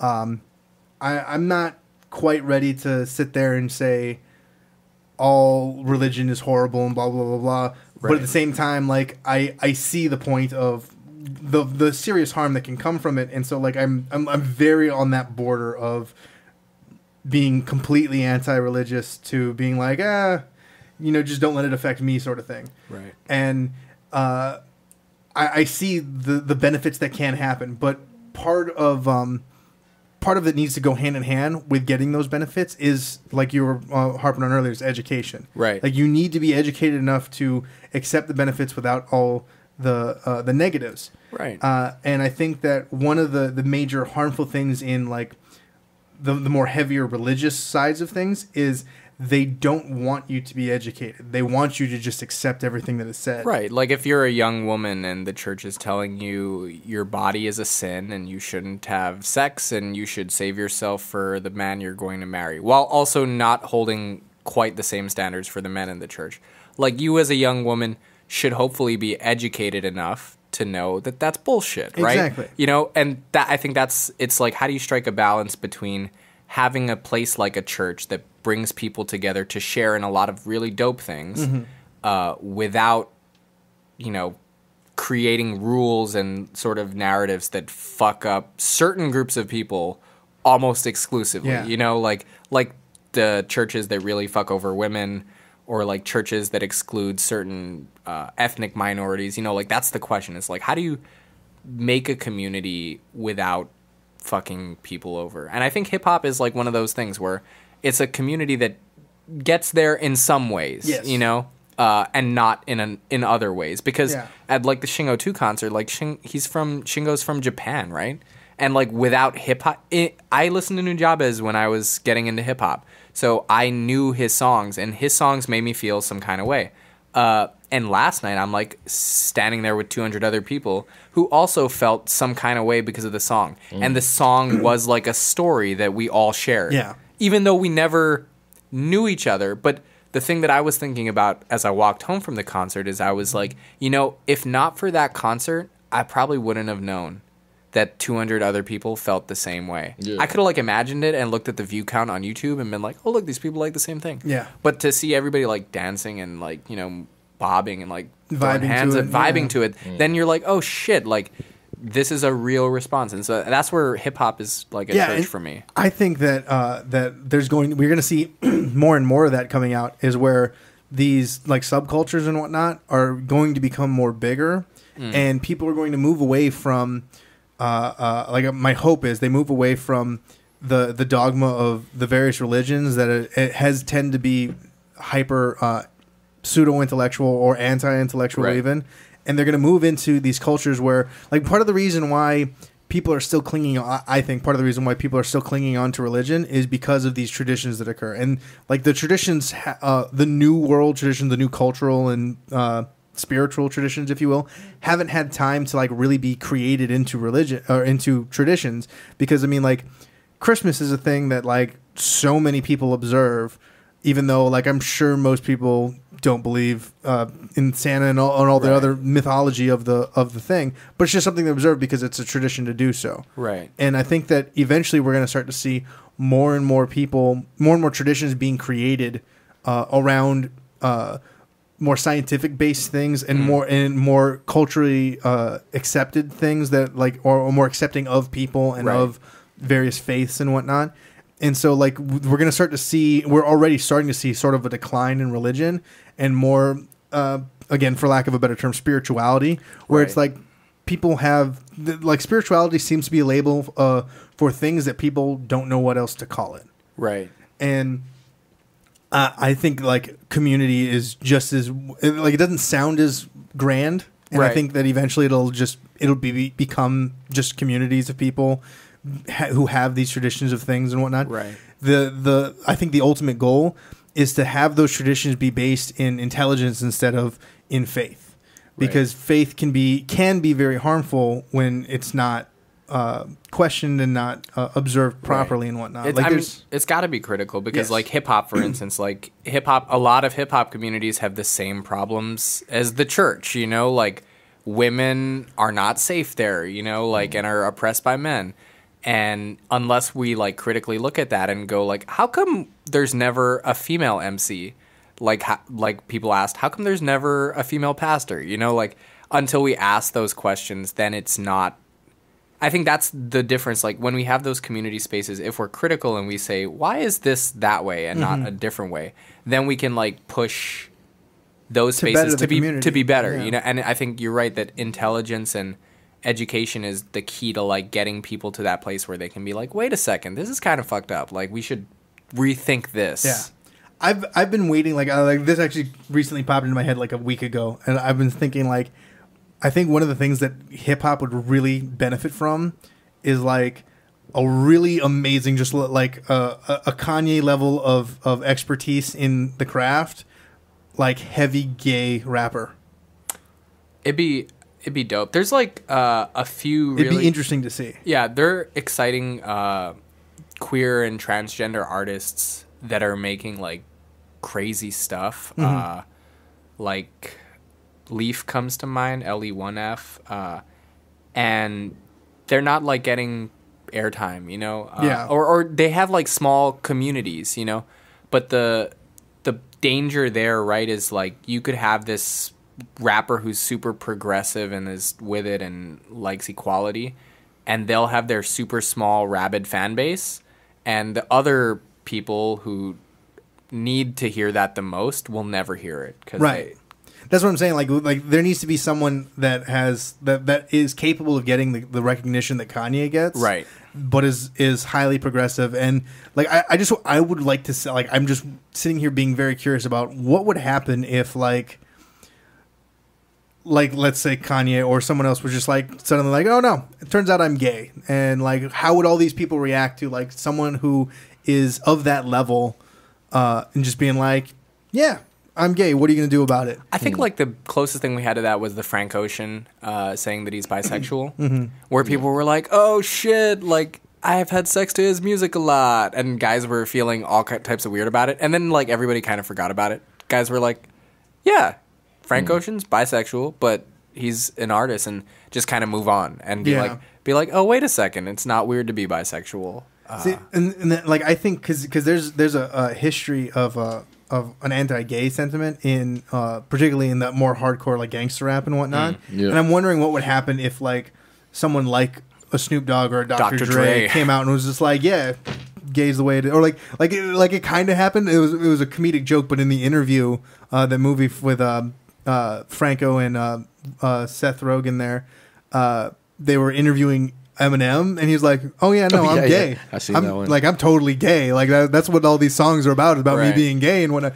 And like if that was to happen in real life, like how would all the like I'm wondering how would that change people who have been incredibly homophobic and are using that culture to back up their homophobia. I mean, like, or even just to like if Dr. Dre like co-signed a queer artist, you know, or like co-signed a transgender artist, and like signed them, like that would shift things pretty quickly. Yeah, things would change so dramatically. Yeah, people would just be like, "Oh shit!" Like, and that's really all it would take is one of those major cats, or like if Good Music signed a queer artist, like that's really all it would take is people would be like, "Oh shit, this music bumps," because the music bumps, you know, like it's out there, it's happening, it's good.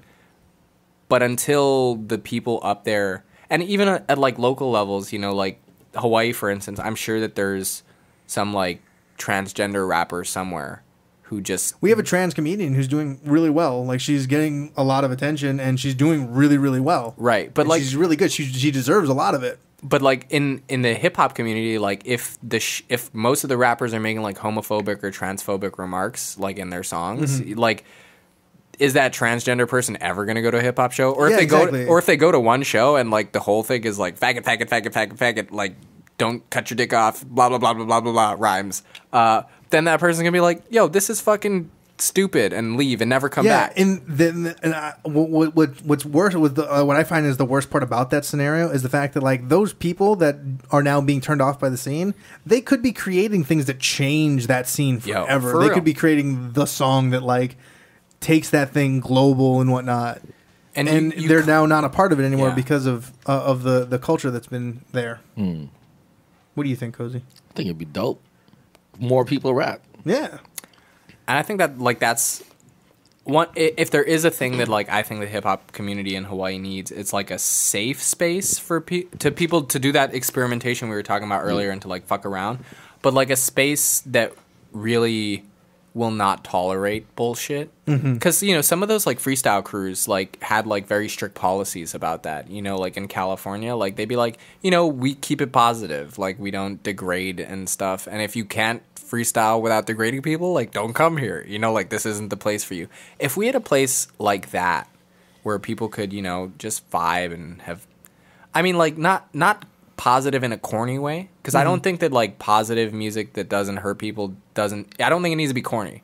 Like I think we could talk all the shit we want about like gutting bankers. You know, I'm cool with that. You know what I mean though. But it's like it's finding like, wait a second, like we don't need to talk shit about Micronesians or gay people. Like we should talk shit about people who do way worse things. You know. Yeah. And I think if we got to a space where we could come together to do that, that would be really powerful. Because then we'd be like building movements. And Yeah. The question is, will we ever get to a point where we can stop infighting and take on the people who actually are making our lives bad? You're a nihilist, so I don't think you think so, but I think so. I'm a very hopeful person. I like to think so, but at the same time, it's like, how long have we known that, like, if we all united together and rose up against the power, if you will, like, we've known that for decades now, and yet it still hasn't happened.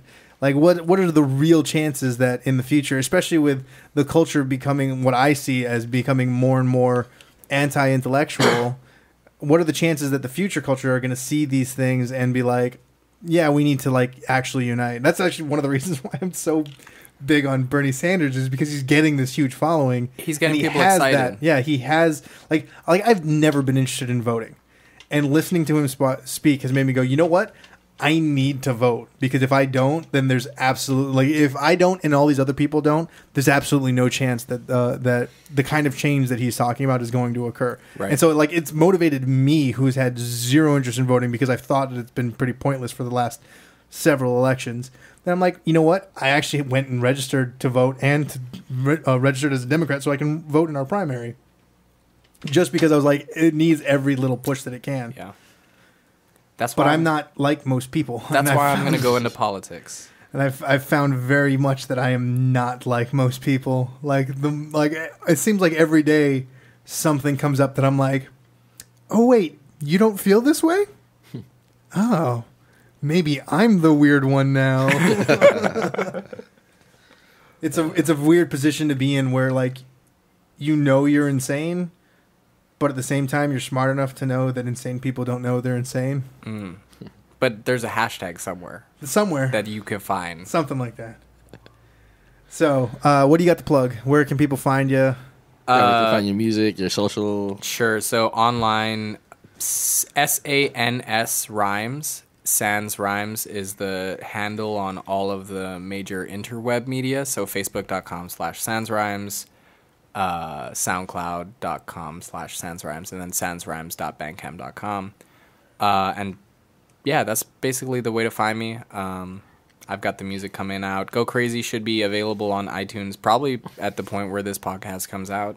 So hopefully people can just buy it there if they want to check it out. Or Yeah, you can pop over to iTunes and download Sterling's music, SANS you can Rhymes. do that. Yeah, Go Crazy, and the artist is just SANS, SANS. Cool. I got some news. Greenleaf check. Go ahead. We just got voted Best Podcast 2015 from Super CW. What? Which is kind of Nice. interesting, because I haven't uploaded a new episode for Greenleaf Check in like 6 months. But yeah, we got the best podcast. That's how dope it is, though. Yeah. I know. I got to get back on it. So yeah, look for a future mix. What are the qualifications for that? I have no idea. I didn't even know they had a podcast category. Like, I know Kristen, and we need to talk to her and be like, hey, you need to get up on Aloha Broha. Yeah. Should invite her, man. I mean, fuck, we're part of Greenleaf Check's like the network. Yeah. So I guess.